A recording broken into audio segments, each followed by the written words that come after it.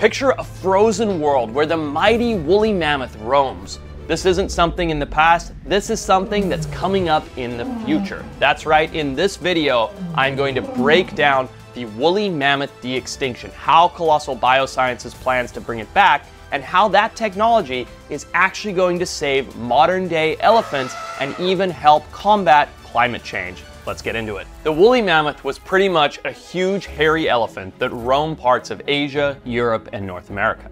It was cold resistant, meaning it's a warm-blooded creature that can survive in freezing temperatures. It was large and slow-moving, with short, compact ears to prevent heat loss, insulated by 2 layers of thick fur to keep its blood warm.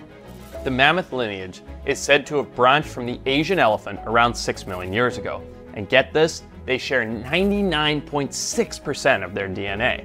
The main distinguishing feature of the mammoth that everyone is familiar with is its huge, inward curling tusks. Get this, scientists can age mammoths based on the number of rings present in a cross-section view of the tusk, even down to the number of weeks and days, which is insane. That's better off than when you look into the core of a tree. And that's not all. You can even tell what the weather was like when the animal died.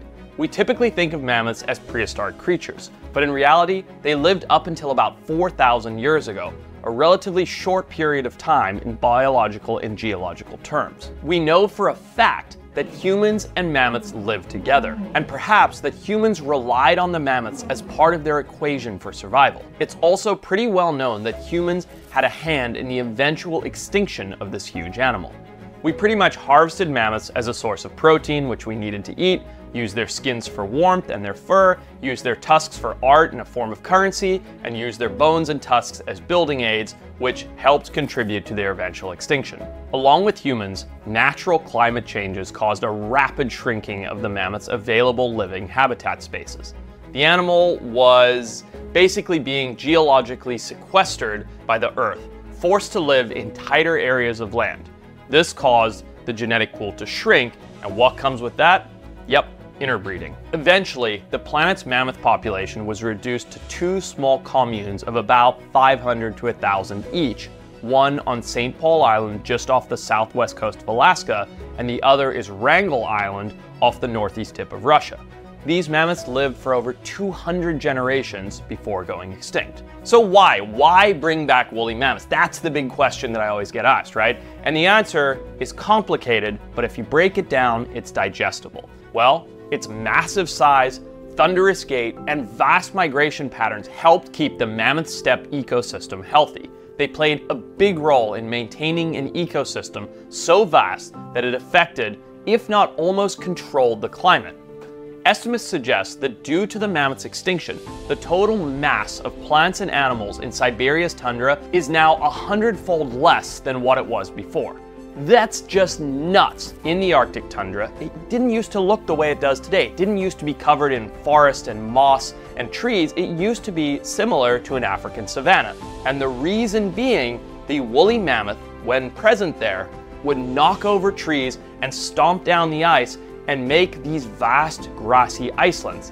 Now, these grassy savannas were incredible at combating rising temperatures because by crushing that ice and not having trees which act as big insulators, think like an igloo when snow goes over a tree, you have a colder Arctic.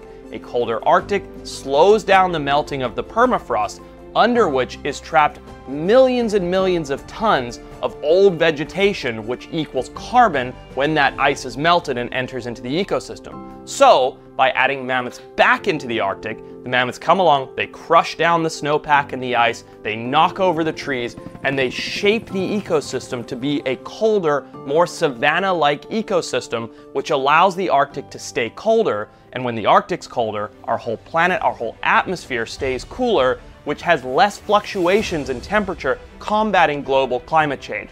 So mammoths are not just ecosystem engineers for the Arctic. In sense, mammoths can be ecosystem engineers for the whole planet and help offset carbon emissions and keep the Earth cooler, acting like a refrigerator altogether, so that these unbelievable heated summers that we're having, these crazy changing sea surface temperatures, all of this stuff that we're seeing as the world gets hotter can slow down and animals and people can have more time to adapt. So The big question when I talk about the de-extinction of the woolly mammoth is, when are we going to get to see a mammoth? We'll expect the first mammoth calves to be born in 2028. And boom, this will mark the resurrection of the woolly mammoth, or more specifically, a cold-resistant elephant with all of the core biological traits of the woolly mammoth. It will walk, look, and sound like a woolly mammoth, and most importantly, it will be able to inhabit the same ecological niche mammoths once occupied before they went extinct and help with ecosystem revival. Reviving the mammoth has 5 core goals: increase habitat resilience to climate change, develop tools to save modern elephants from extinction, understand how animals adapt to cold, advance genome editing techniques, and prove we can bring back an extinct species. Mammoths have been found remarkably well preserved over thousands of years. Many mammoths that died didn't decay completely. Instead, they stayed frozen in ice until they were found later on. All of the tissue samples collected by Colossal contain intact DNA and even undigested food in mammoth stomachs because they were preserved so well. It's basically the same thing as if you died in a freezer and then somebody found you 1,000 years later. You'd still pretty much be exactly the same, just completely frozen with all of your internal food and everything else still intact. And that's why we're able to get such incredibly intact DNA. Now, it's not just the mammoth that will benefit. The pioneering technology that will be developed to bring back the mammoth will also help save elephants. It's no secret that elephant populations around the globe are endangered. Whether that be from factors such as poaching, the illegal wildlife trade, or human conflict, their preservation is vital, as they are considered a keystone species. There are 3 main species of elephant: the African forest elephant, African savanna elephant, and the Asian or Indian elephant.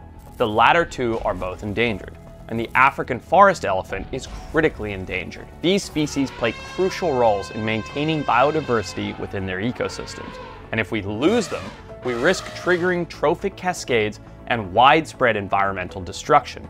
But through making the mammoth the biggest benefit comes to these very elephant species. As a young kid growing up in Zimbabwe, I was surrounded by ellies, as we used to call them. And to me, they were absolutely one of my favorite animals. They're a creature that is so mighty and so grand and so much larger than life that when you see them and their impacts on the ecosystem and how the rest of the animals around them respect them, you get such an incredible sense of your place in the food chain. And something equally as incredible is Colossal is working towards developing a vaccine to save elephants from a deadly herpes virus. Elephant endotheliotrophic herpes virus, or EHV, pretty much causes a highly fatal hemorrhagic disease primarily affecting young elephants. This virus is the leading killer of Asian elephant calves in captivity and a significant threat to wild populations. And get this, the first elephant vaccination was just administered at the Houston Zoo. How awesome is that?